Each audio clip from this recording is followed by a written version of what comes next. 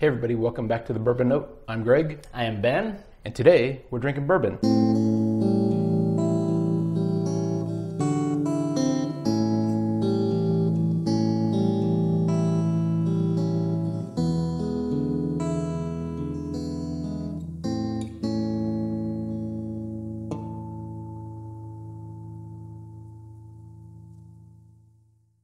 All right, Ben, what do we have on the bar today? Well, we have Pure Kentucky. This is a Willet product that I don't know a whole lot about, but I know that you like this one. I really like this one. I took a chance on it, knew absolutely nothing about it at a liquor store, I don't know, 8 months ago, a year ago. Picked it up. It seemed like for $35, you get 107 proof. And, I didn't realize it was that high of a proof. And I forget the age on it, but it's actually aged quite a while. And it punches above its weight for its price, I guess, is what I kind of like assumed. Well, it's better. It's got this fancy wax stamper on the front. So I mean, good looking bottle. Yeah, I mean, you're making a statement when you put that on there. Yeah. So small batch bourbon. Okay. Yep. So I've had this one time, but it was when you first got the bottle, so about a year ago or so, or whatever it was, and it was just a small pour, and you know, I don't remember what it tasted like. So this will be kind of a fairly new experience, for me. A little pour here. It does have a bit of a unique flavor profile, and I think it's maybe a Willet thing, where there's something that's it's definitely a bourbon, but there's a unique element to it as well. So I've had that with other Willet products. I've had a couple. Yeah. I haven't been the hugest fan of the couple that I've had. Sure. I had the one I had Noah's Mill, and that was pretty good because I think the proof really helped that. And I've had Johnny Drum. We got a video about that. I don't know if it's been put out yet at the time of this one, but okay. Yeah, it definitely has the same sort of. There's something unique in their process, and I think it has to do with their distillery or something. But something in their process creates just a unique flavor profile. And I like it, but I definitely understand that it's different, for sure. It's definitely different. It has a bit of that grassy note, grain forward note that I don't tend to like. Yep. But I would agree. I'm definitely getting that on the nose. Underneath there's some rich caramel trying to come through. Kind of rich caramel and wet grass. Yeah, which is an odd combination, and it sounds weird to say that, but it really, you know. Yeah. And so the grassy kind of note is the one that is a bit off-putting to me. It's just, for whatever reason, it's just not, you know, in my wheelhouse. But this one doesn't have it quite as strong.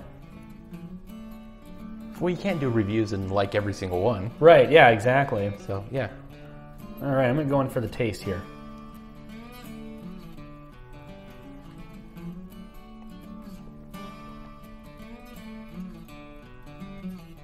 Let's get like a honey note on the initial flavor. I mean, there's the alcohol content, the 107 proof is definitely noticeable. I like it on the palate a little more than I do on the nose. This one has kind of one of those, like, where you take the sip and then the heat kind of builds back up. Sure. And with that, and we've had this in a lot of bourbons lately, so I hope this isn't repetitive depending on when we put these videos out, but a nice cinnamon note to it. So I don't know what the mash bill would be on this, but yeah, I'm not sure. But almost like we've said before, like a big red gum, which I don't get it that strong. Like, I noticed some cinnamon, but it's subtle. It's not that it was that bold. It was that kind of cinnamon. Oh, sure. Like that candy cinnamon, sweet cinnamon. Not like the cinnamon you put on toast or something like that, but like a cinnamon flavor. I didn't realize those were different.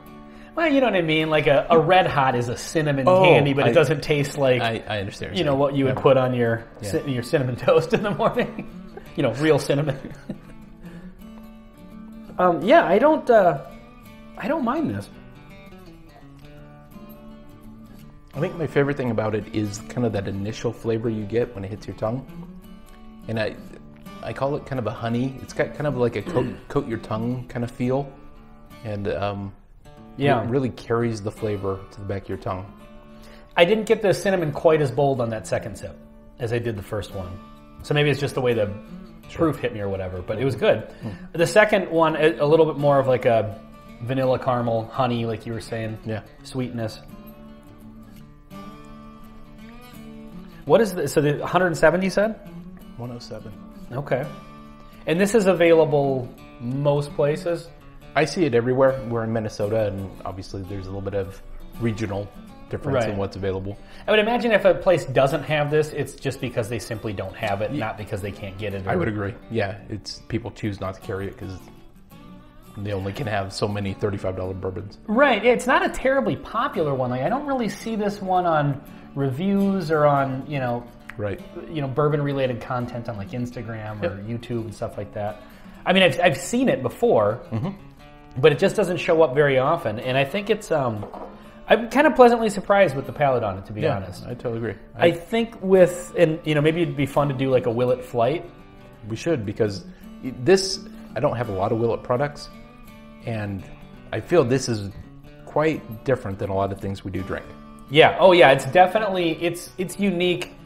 And like we were saying at the beginning, Willet kind of has its own, you flavor. Can definitely tell. Sure. And with the Johnny Drum, I can't remember what proof that comes in at. It's less than this, but I think it's... Oh, I've got a bottle of it back here. It's right there. Yep. Yeah, so it's 100 proof. 101. But I feel like maybe the proof and then having that Noah's Mill, I think that comes in at like 114. Maybe the higher in proof kind of complements that flavor a little bit better. At least that's what it seems like on this. Yeah. We should put together a flight. Yeah. I don't know what their mash bill is or if they have more than one. Neither do I. But if this is all the same mash bill of the three of their products that I've had, it definitely seems like with proof, it kind of complements. In the right direction. Yeah, it complements the flavors a little bit more. And that's kind of interesting too. You know, that's kind of what's another fun thing about tasting different bourbons of the same distillery and same family and same mash bill is seeing that progression, Hopefully it's a little bit longer in the barrel and a little bit higher, proof. Yeah, absolutely. Really helps it. So you put this in your recommend category for sure, I would imagine. Depends on how big that category is. I mean, I really like it. I mean, if you told me choose 5, I don't know if it'd make that list, but... Right. But I genuinely like it. Yeah, I would say that this one is definitely going to be different than your traditional bourbons. If you're used to drinking a little more kind of a standard, flavor notes that you like that are kind of universal, this one definitely has a little something different to it.